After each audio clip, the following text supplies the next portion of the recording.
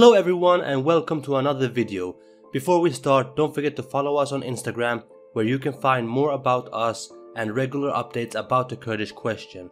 Search for Everything About Kurdistan and hit the follow button right now. Also, consider supporting us by donating a free amount to our PayPal account or become a Patreon right now to unlock more things in Everything About Kurdistan's world. For example, exclusive access to learning Kurdish, as well as getting to decide your own subject as of what our documentaries should be about and which one we should produce next. More information in the description box below. Now, without further ado, let's get into the video. During my lifetime, I've come across a bunch of people which ethnically are Kurdish, but for some reason dismisses their ethnicity, their background, and their heritage. In some cases, they call themselves Turks, Arabs, and Persians. In other cases, they claim themselves to be Kurdish but have no interest in learning their language. Instead, they choose to only talk Turkish, Arabic, or Persian. To understand why we are seeing this type of development among many Kurds, we have to look at three main reasons. The first one is the persecution of the Kurds. Since Kurdistan is divided between four main countries, Turkey, Iraq, Iran, and Syria, the Kurdish people has throughout the years experienced persecution and exposure for mass killings, torture, and human rights violations. Starting with the Kurds of Bakur, Turkish-occupied Kurdistan. Naturally, most of the 25 million Kurds living there are located in the eastern parts of the country. However, there are also a lot of Kurds in the western part of the country. But how did they get there? Well, the Kurds from northern Kurdistan, occupied by Turkey, has either fled to the western part of the country or, as in many cases, been displaced there by force. The main reason behind the forced displacements are to Turkify the Kurds. This has been one of the main tactics by Turkey to remove the Kurdish identity from history. Alongside this tactic, the tactic of persecution and genocide has also been carried out by Turkey, not at least when over 70,000 Zaza Kurds were killed in the Dersim massacre. Another example is the Zilan massacre, where about 40,000 Kurds were killed. The list of total genocides are unfortunately longer. Further on, the Kurds were forbidden to participate in Turkish politics, speaking Kurdish, or to even claim that they are Kurdish. Soon enough, Turkey even forbid the Kurdish alphabet, making it harder for Kurds to name their children with Kurdish names. This explains why many Kurds from Bakur has Turkish names. Another act performed by the Turkish government was to implement the word Mountain Turks, a new way to deny the Kurdish existence. The Kurds who either fled or were forcibly displaced in western Turkey stood in front of one realistic option: to claim a Turkish identity. As a Kurd in a society where the majority of the people were Turkish and where the majority society were hostile against your identity and struggle, the choice of claiming a Turkish identity were both safer and would also grant them a better life as a Kurdish individual. Naturally, it is in the human nature to be drawn towards the easier option rather than the harder one. Through the years, the Kurds who lived in western Turkey were less eager to raise up their child in a nationalistic Kurdish way. This opened up for a group of Kurds in Turkey which either have forgotten about their ethnicity or chosen to live by a Turkish identity. In Iran and Iranian-occupied Kurdistan, Rojhelat, the methods have been different. The Kurds here have faced oppression like in all other occupied areas of Kurdistan. However, the difference comes in the culture, where Iran hasn't been able to oppress it in the same way as Turkey has. Reason for this is that Iran share a similar culture as the Kurds. Nowruz, for example, have never been forbidden in Iran or Iranian-occupied Kurdistan, simply because it is sacred in Iran as well as in Kurdistan.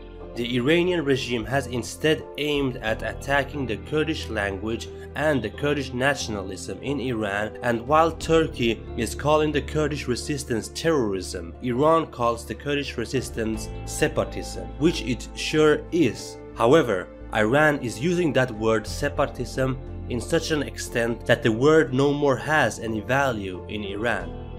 It is simply being used as an excuse for everything that the Kurds do in Rojava, no matter if it is true separatism or something else. Those who have lost their Kurdish identity in Iranian-occupied Kurdistan is fewer than in Turkish-occupied Kurdistan. However, they do exist, and they claim that they belong to the Iranian nation. Now, this was the first reason. The second reason that I want to get into has to do with religion. Most Kurds in the world consider themselves being Muslims. Within the Islamic faith, worshipping God is the most important thing. According to some religious beliefs, nationalistic loyalty risks being in the way for loyalty towards God. Because of this, there is a group of Muslim Kurds who have chosen to leave their nationalistic side, only focusing on their religious belief.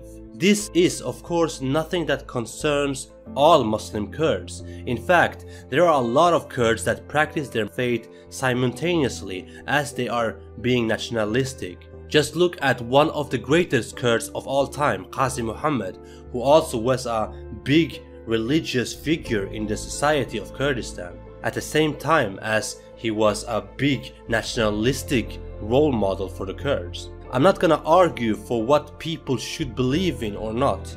This is of course up to every individual themselves to decide. But let's take a quick look at what some speakers of Islam says about this question.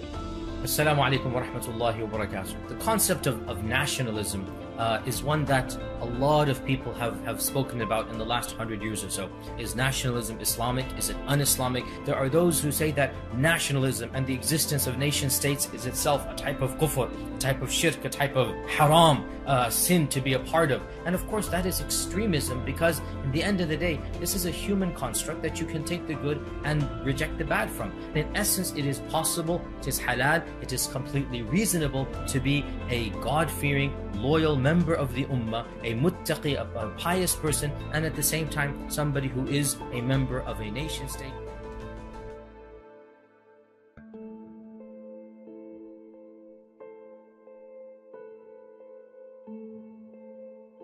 One can conclude that Islam doesn't necessarily condemn nationalism. A concrete example of this is the story of Pharaoh and Moses, when Moses freed the Jewish people against slavery and took them to the promised land. This is a concrete example of a sort of nationalism performed and mentioned in the Quran and legalized through being a case of oppression from a ruling system towards an oppressed people.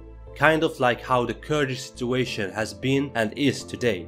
For the third and last point, we have the laziness to spread the Kurdish culture further on.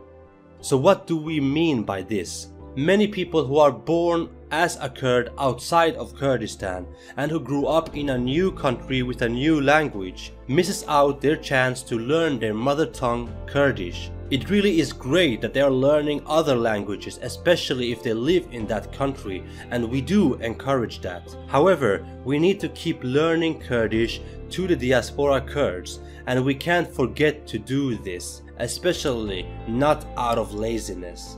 Because this problem will slowly create a new generation of Kurds who doesn't have a clue who they really are and how to speak their mother tongue. We would recommend our followers to speak Kurdish at home and the country's language when you're away from home. Also, sign up your children for Kurdish education through mother tongue lessons, something that every democratic country offers to their citizens. Whether it's about the Kurds of Bashur, Rojava, Rojava or Bakur, Everything About Kurdistan urges the Kurds to keep their culture, language and heritage close and learn out all about them to the future generations. And if you need help on your way, don't hesitate to contact us through Instagram, where we want to help you in this question. I hope you liked this video. Let me know if you agree or disagree with me in the comment section below. Give this video a like and don't forget to subscribe to the channel so that you don't miss any further videos on this channel.